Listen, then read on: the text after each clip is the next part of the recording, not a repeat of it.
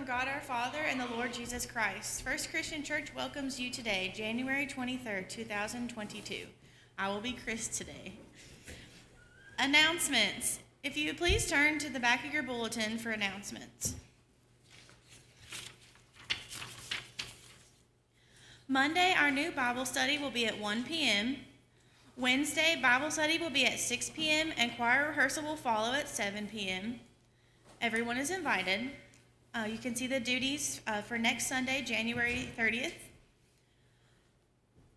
Remember that the church is collecting food and money donations for the Super Bowl Sunday today and the next 2 Sundays. If you choose to make a monetary donation using a check, please make checks out to the Good Samaritan Food Pantry.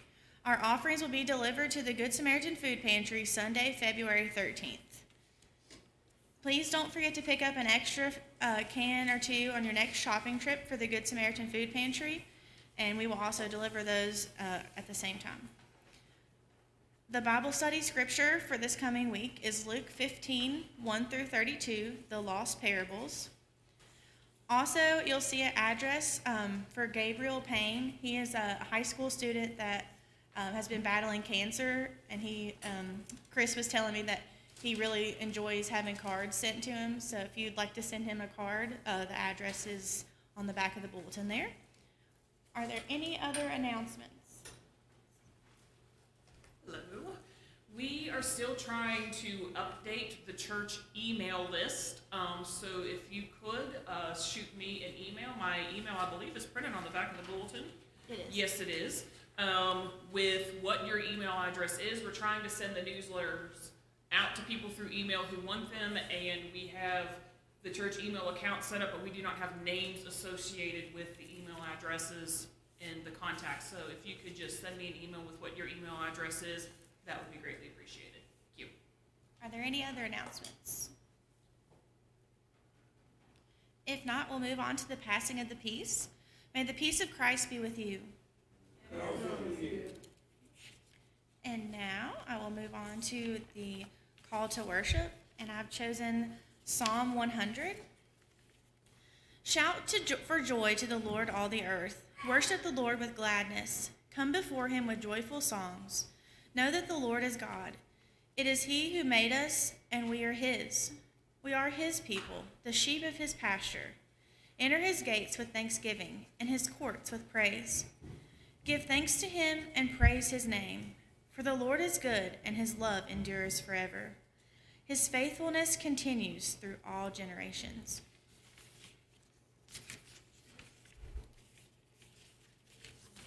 And now we'll move on to our first hymn, which is Victory in Jesus, all verses, page 353.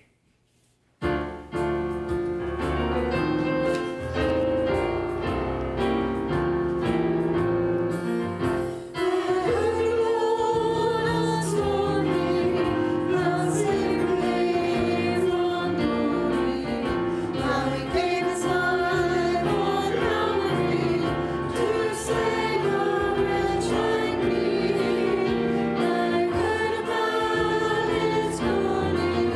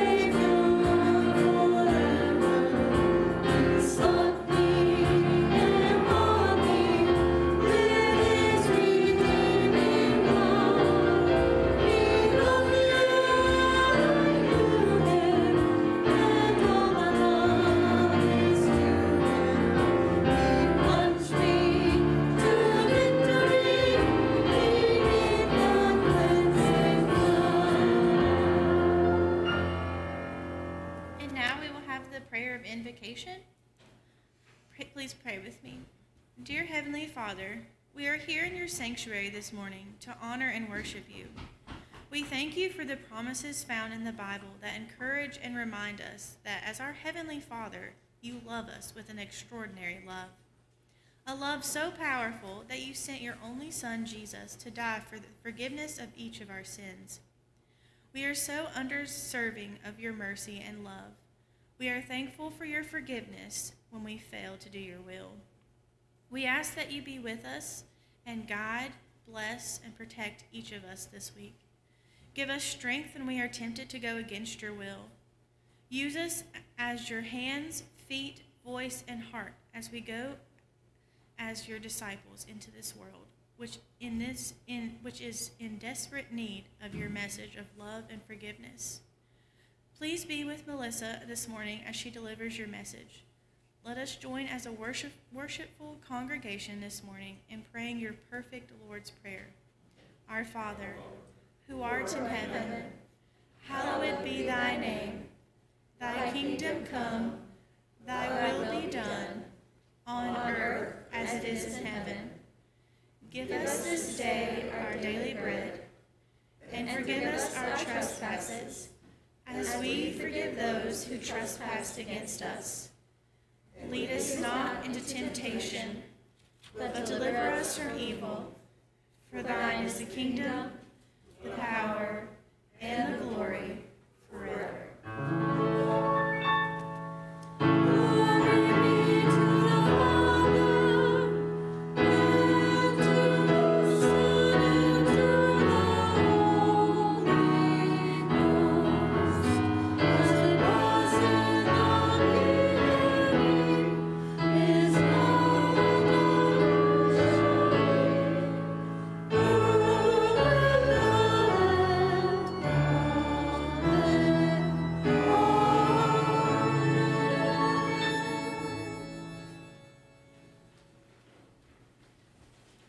Now we'll have a moment of sharing. Does anyone have a moment of to share?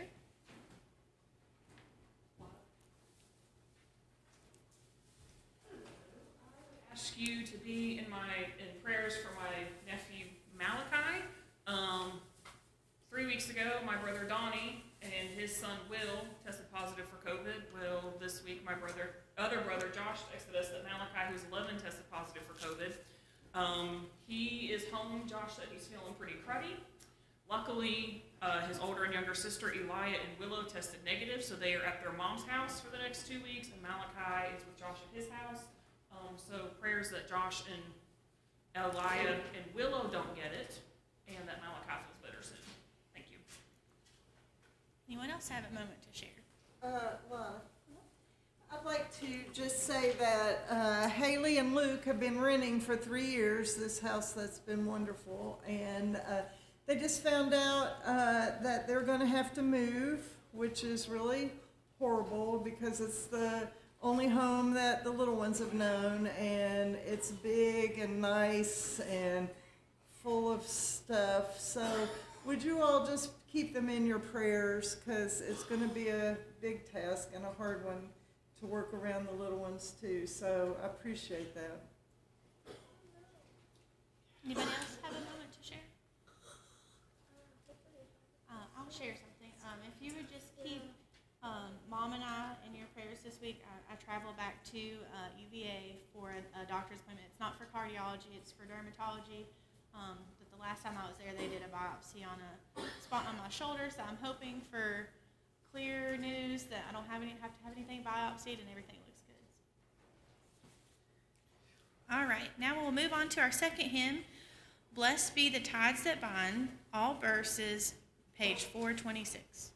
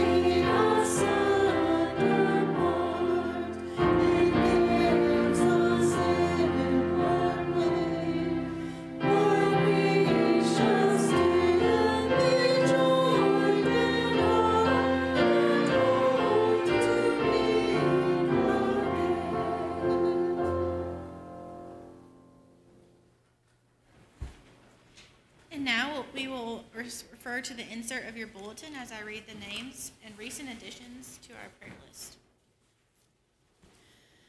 The family of Alice C. Brown, the family of Ray Jones, Alpha Potter, Amanda Coleman, Ann Cordell Arno, Art Novak, Bill Duff, Brady Hess, Brenda Lawson, Chris Leonard, Clinton Evans, David Sims, Debbie Spencer, Dwayne Keene, Diana Mead, Dylan Mead, Donna Cantrell, Elizabeth Thomas, Flora Lawson, Ernest Lane, Franklin Lawson, Gabe Payne, Jean Potter, Heather McLaughlin, Glenn Wright Jr., Global Pandemic Patients, Irene and Eli Bailey, Jackie Blevins,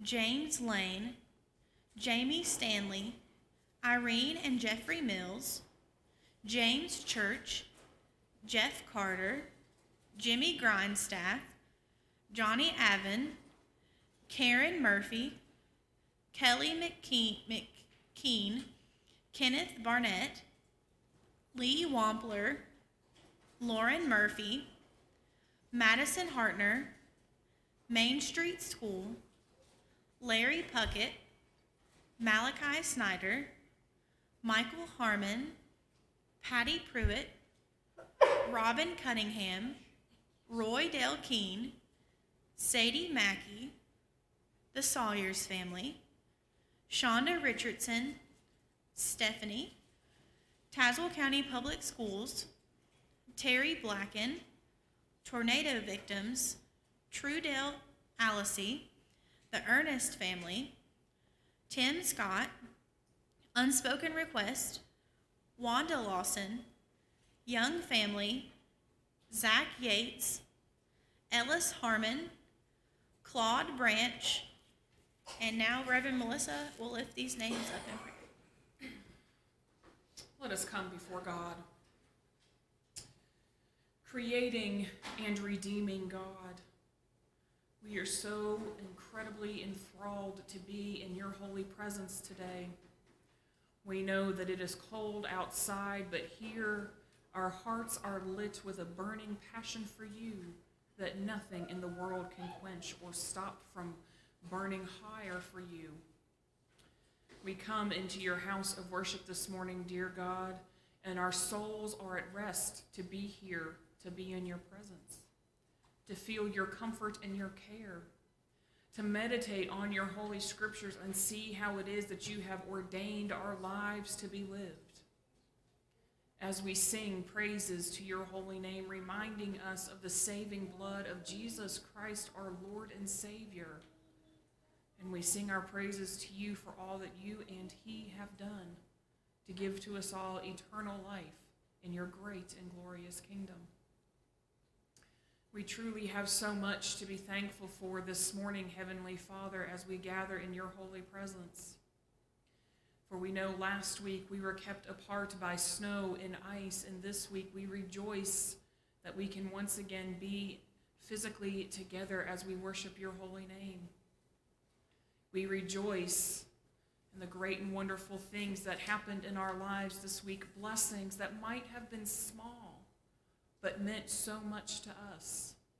A phone call from a friend, a card or a letter from someone we haven't heard for in a while, somebody holding the door to it for us as we went into the grocery store and greeting us with a smile, a hello, and won't you have a nice day. Things that brought a smile to our face. We know that these are all the workings of your hand. And we give you thanks, dear God, for the many blessings, the moments in our lives this week that made us smile, that made us think of you in the creation that you brought into being. We pray, dear God, that your blessings continue to pour down upon us.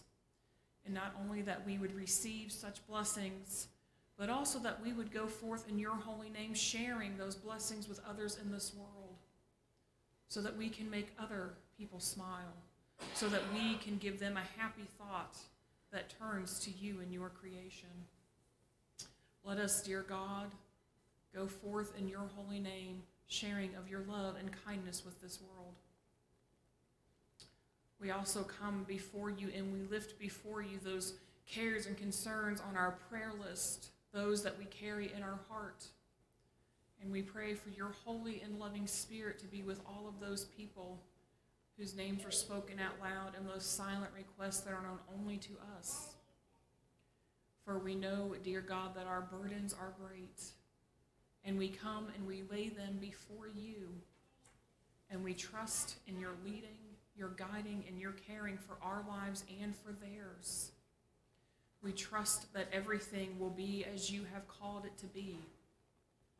But we pray, dear God, for your Holy Spirit to be upon those who are ill and hurting, for those who are grieving, for those who have so much on their plate right now, for those with upcoming travels and doctor's appointments. Holy Father, may your comforting Holy Spirit be on them, helping to ease their anxieties. May they have safe travels and get home safely. We pray this day and every day, dear God, as we pray in the prayer that Jesus taught us, to not be led into temptation. May we continue to faithfully rely on your own understanding and not our own. May we continue to look to you for guidance in the path of righteousness that you have laid before us. And may we do our best to walk it. We know that we will be faced with temptations, and may we have strong enough faith to say no. We know that we will be faced with challenges and obstacles, and may we be strong in our faith to overcome. We pray, dear God, that we would continue to follow the example of Jesus Christ, our Lord and Savior, who lived and died and gave of himself for us. May we too live by his example. May we show everybody what it means to be a follower of our Lord and Savior, what it means to walk the path that you have set before us. May all that we do, Heavenly Father, be done in love and to glorify your holy name. In your Son's name we pray. Amen.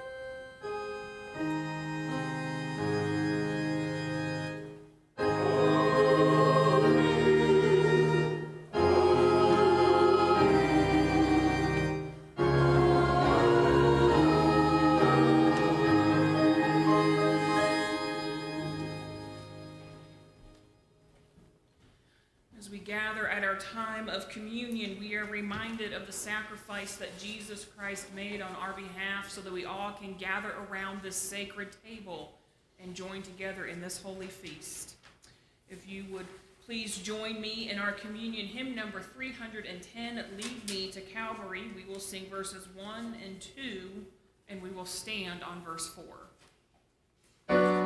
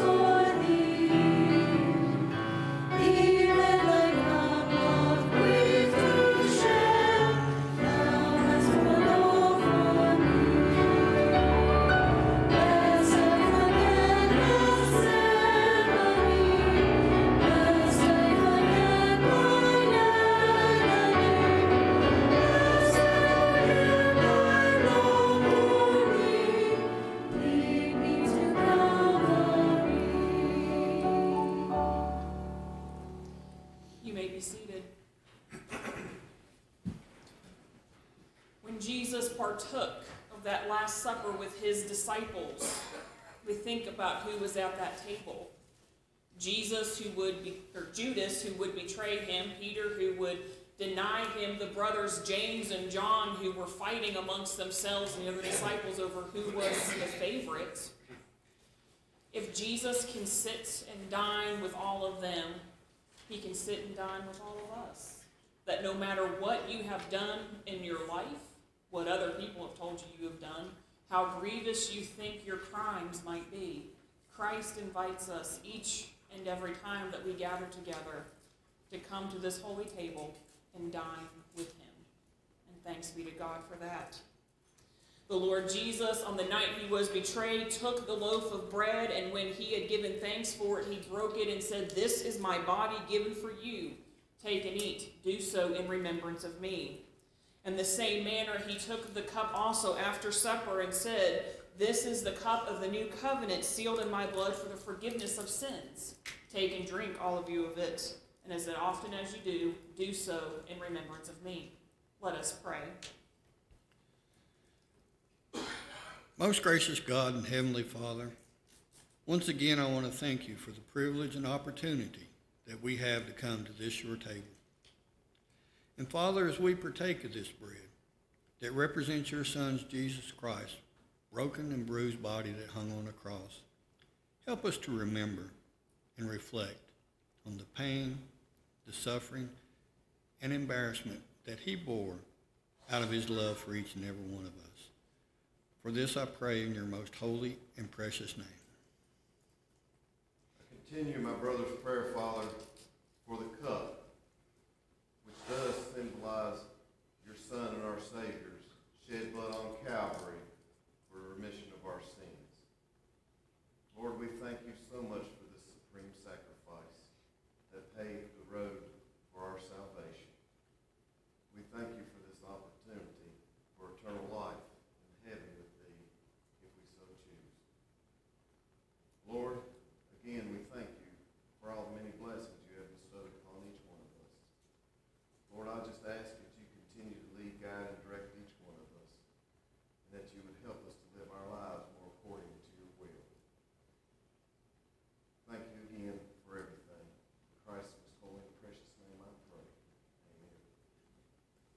As often as you eat of this bread and you drink of this cup, you proclaim the living Lord's death until he comes again.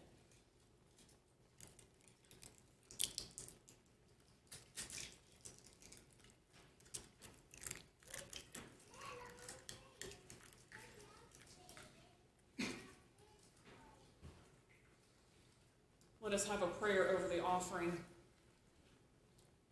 Heavenly Father, we are reminded in the Gospel of Luke the story of the widow's mite, the woman who gave 2 tiny small pennies, all that she had, to help build up your kingdom. We come to you this day, dear God, giving to you our offerings, all that we have, to help build up your kingdom. We pray that these gifts might be blessed and multiplied, that they might be used to help bring about your glory upon this earth. In your Son's holy name we pray. Amen.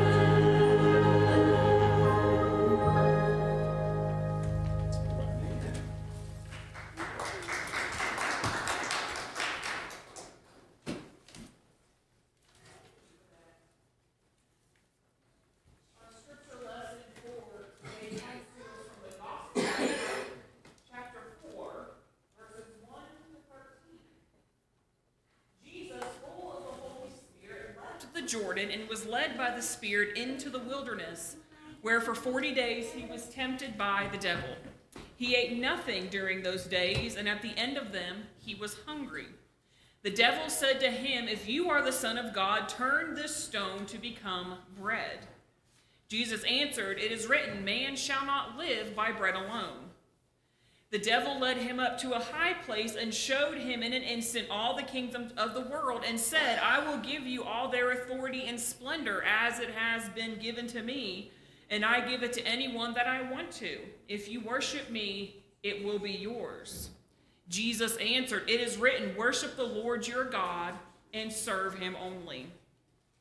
The devil led him to Jerusalem and had him stand on the highest point of the temple. "If you are the Son of God," he said, "throw yourself down from here. For it is written, he will command his angels concerning you to guard you carefully. They will lift you up in their hands so that you do not strike your foot against the stone." Jesus answered, "It is said, do not put the Lord your God to the test." When the devil had finished all of this tempting, he left him until a more opportune time. May the Lord add a blessing to the reading and hearing of his word. We have all been tempted before, and we're all guilty of giving in to that temptation, if even only on the rare occasion. It is human nature. I spent half of my childhood grounded because rather than running away from the evil and praying to be delivered from it, I usually ran toward whatever was tempting me with gusto and then fully embraced it in my life. I remember once I was grounded because my very best friend about that time, when I was 9, lived across the street from me, and her name was Charity, and her and I wanted to go to the community pool. The community pool in the town where I grew up was just behind our house, and my parents had no qualms about letting us children go over all day, every day by ourselves. Charity's mother, on the other hand, would not let her go unless she or my mother was going to be there.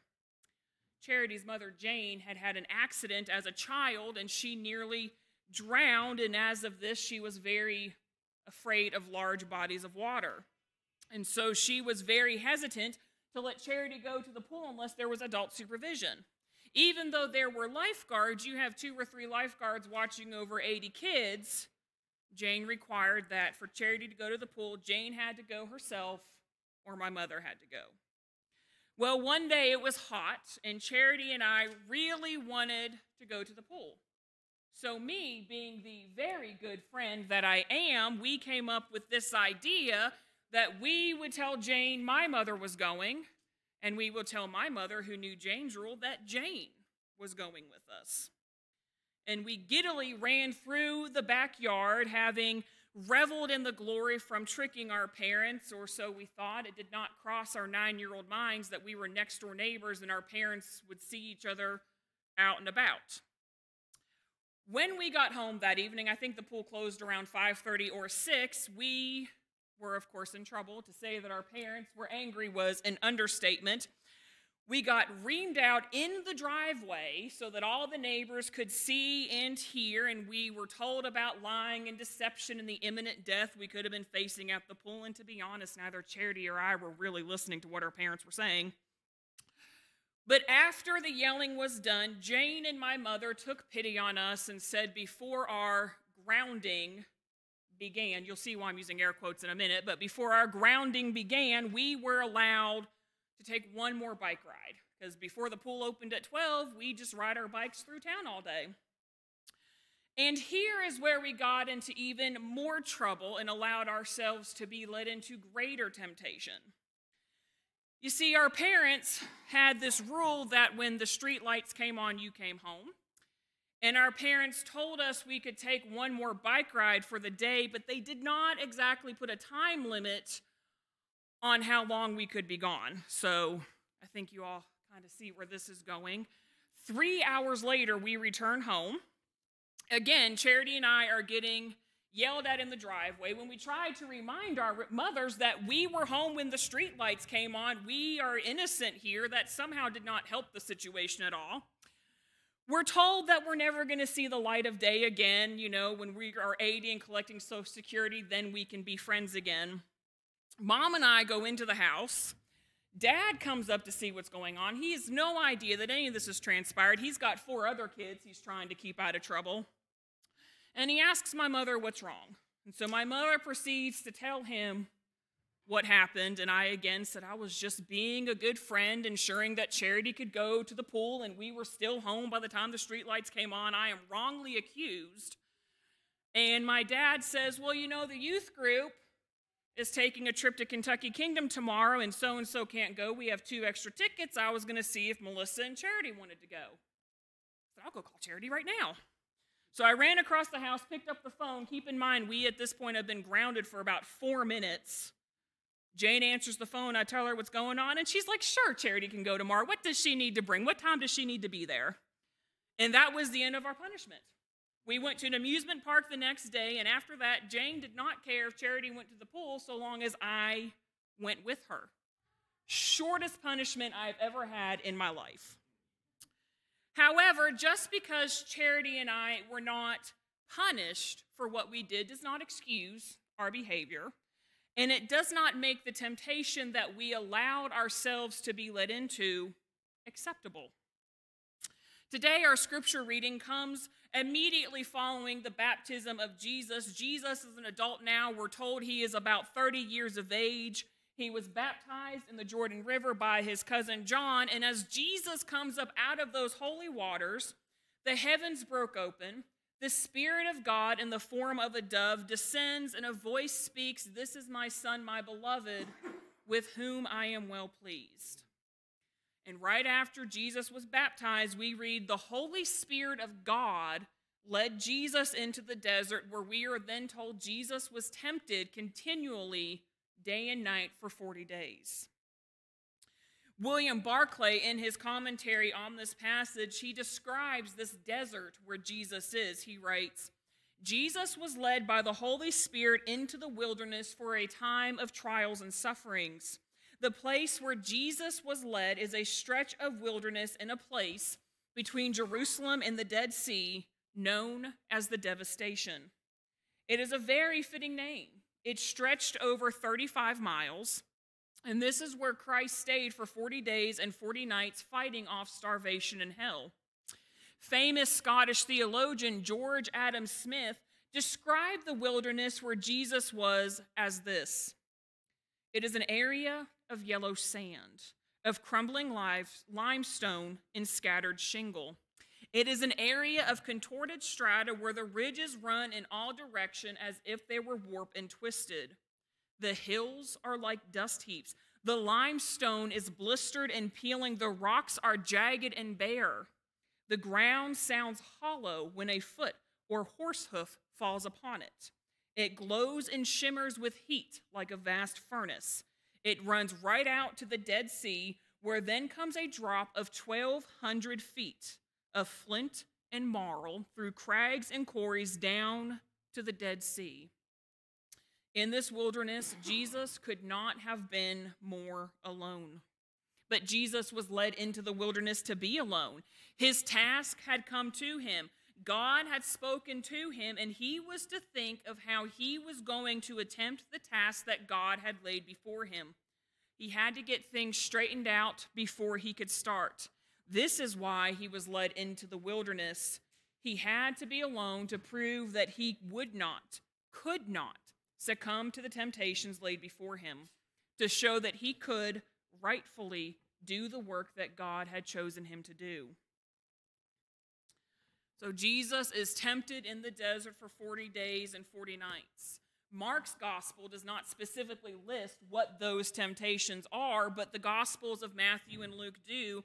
And today in the gospel of Luke, we are told that Jesus was first tempted to turn stones into bread.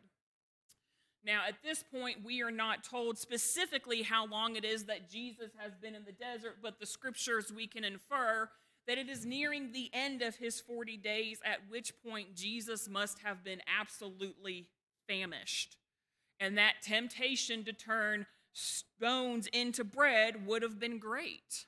How many of us, after not eating for a few hours, make the quip that we are so hungry we could eat a horse? Times when we feel that we are so hungry that if we do not eat something, we will actually be sick because we haven't eaten. When we are then that hungry and we are afforded the opportunity to eat anything, will suffice, even food that we don't like, because we are just that hungry. We then proceed to eat to allow ourselves to be made full, and we feel better because we are no longer hungry. But more than just a physical hunger, we sometimes also feel a spiritual hunger, and we look to feel that hunger and to feed on that in other ways than turning to Christ. Just as the devil tempted Christ, the devil tempts us. We feel spiritually hungry, and we fill that hunger with hobbies, working harder and longer at our jobs, joining every single activity or social group that we can think of, bi-weekly lunches with friends, joining the baseball league, whatever. Sometimes we feel slightly better, but it is usually a short-lived feeling because the type of hunger that we have and how we are looking to quench it cannot be filled with activities no matter how many we try. It can only be filled by turning to Jesus Christ. But we often ignore that because we don't like what Jesus has to say in terms of how we fill that spiritual hunger. What Jesus has to say makes us uncomfortable. So we plead ignorance to what Christ says to us, and we look for other avenues and way that that spiritual hunger might be satisfied. Or we just don't want to do what Jesus calls us to do to fill that spiritual hunger. We claim incompetence. Well, Jesus called me to do that, and I know that I can't, so I'm not even going to try. And then we just go about our merry way. Other times, people look to fill this hunger with alcohol and drugs, gambling, shopping. But the spiritual hunger that we have in our soul cannot be quenched by other worldly pursuits. The devil tries to tell us that the spiritual hunger we feel can be satisfied with earthly material goods, but that's only because the devil exists to keep us separated further and further from Christ. We feel a physical hunger in our lives, so we eat. We feel a spiritual hunger, and the only way that hunger can be filled is by turning to Christ. Next, Jesus is tempted to fling himself off a building and let the angel save him. Jesus tells Satan, we do not test the Lord our God. We try to test the Lord. We try to make barters with God. Dear God, if I pass this test that I didn't study for, please, please, please believe me, I will never tell another lie ever again. That in and of itself is a lie. And then we fail the test due to our own personal lack of preparation. We get mad. If only God had let me pass that test, I'm never speaking to him again. Okay, you do that and you let me know how that goes. There's an episode of MASH, and it's late one night, and the surgeons and the nurses run out, and they're unloading the casualties, and as the doctors are unloading all these patients, a sniper opens fire on the camp. The whole camp is in a panic, and rightfully so. After the sniper is removed from the situation, the doctors go in, and they get ready for surgery, and as they're in the scrub room, Charles takes off his hat and sees there's a bullet hole in his hat. And his hat had been sitting up just enough on his head that the bullet passed through without him noticing. He came within inches of dying. Charles becomes manic with thoughts of death. He begins to think of his life, of his brother he had who died as an infant, and he just has this overwhelming consummation with death. When his thoughts about his life and his brother are no longer enough to keep him satisfied with thinking about death, he takes up a bedside vigil beside one of the men who he had performed surgery on, who was close to coming to death, and continually asks him what it was like to be so close to death. Charles then becomes upset when that young man cannot tell Charles anymore. So then Charles, still needing more, takes a Jeep and drives to an aid station out the front lines without the permission of Colonel Potter.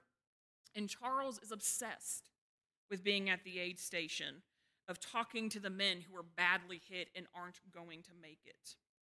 When Colonel Potter finally manages to get Charles on the phone, Colonel Potter says to Charles, "Didn't you ever stop to think that by being there you could die?" And Charles said the thought had crossed his mind, but only ever so briefly.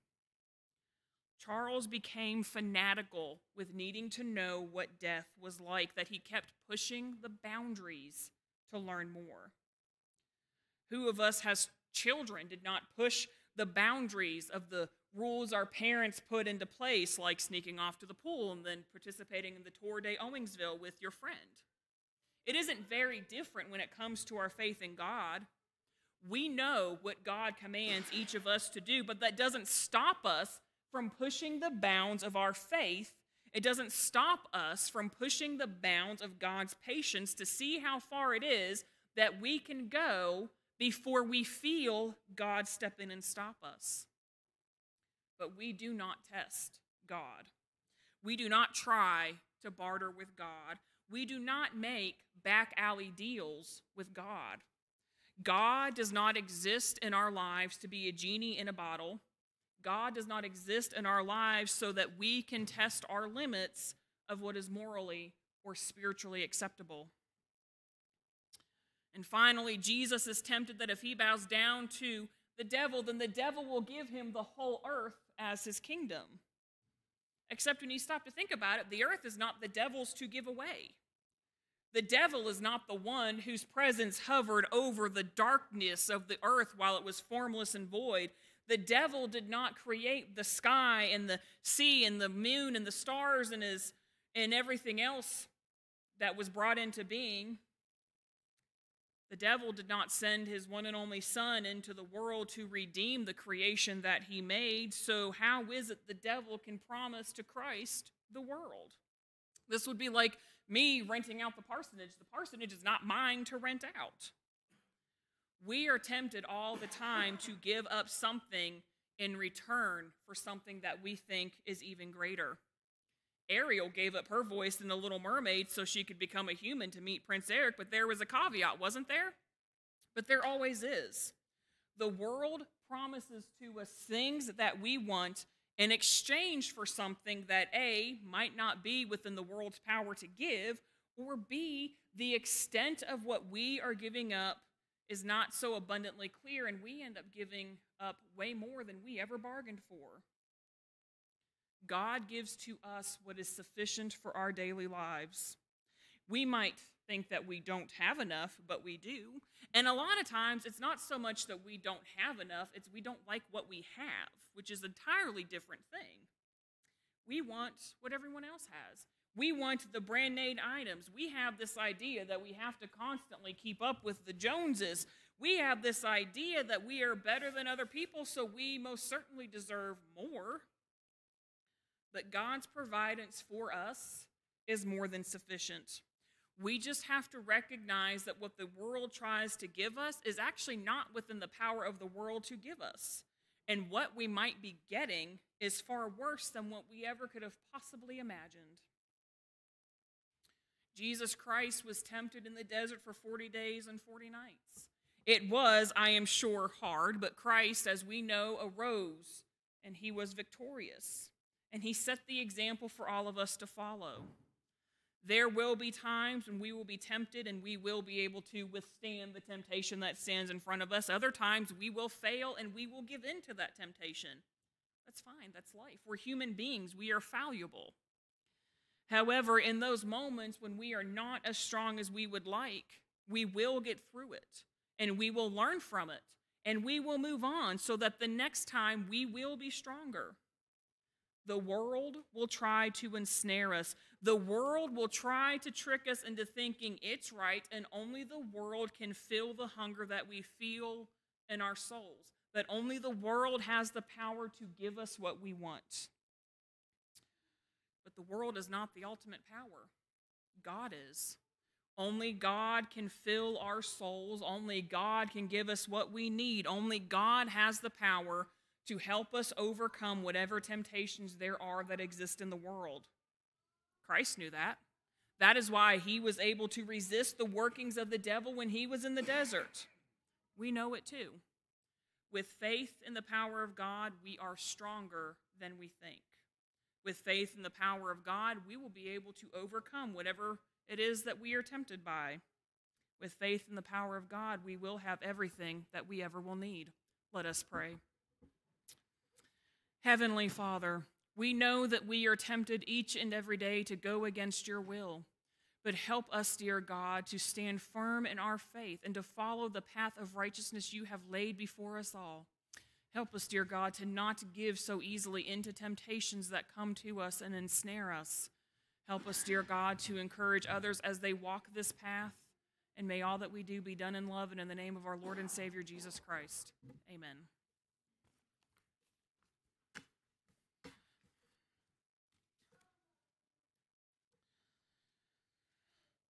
Paul wrote in his letter to the Hebrews to let go of everything that is sinful and so easily entangles. If you have heard Christ calling out to you to let go of sin and everything that so easily entangles and to work within our church to help build up the kingdom of God, I invite you to come forward during our hymn of invitation, number 571, Trust and Obey. We will sing verses 1 and 2. Would you please stand?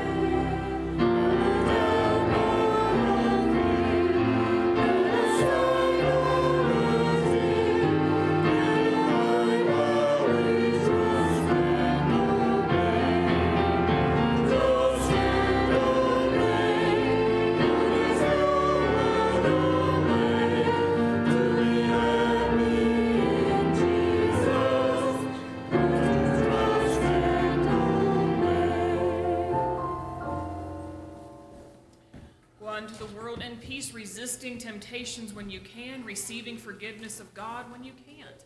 And remember that Jesus forgives all of us who earnestly come into his presence.